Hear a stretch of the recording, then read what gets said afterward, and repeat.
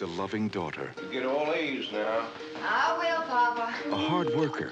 You're the nicest girl in the whole class, and you're worth 20 of those spoiled rich kids. An A student. Jennifer is our scholarship girl. No background at all.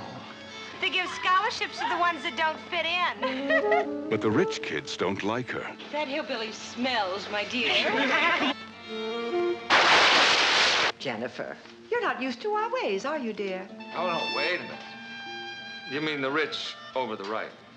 The rich are always right. They're doing bad things to her. Hey, Jennifer. Please give me back my clothes. They're trying to get rid of her. I really don't think you belong here, Jennifer. And I'm personally going to see to your departure. Jennifer has a past she doesn't want to remember. When you was a little gal, Jenny, you used to feed him yourself. Please, Papa, forget him.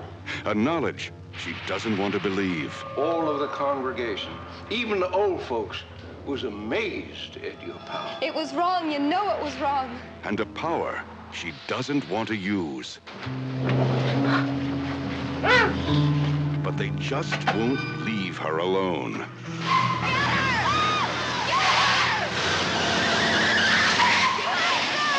And now they've made her mad.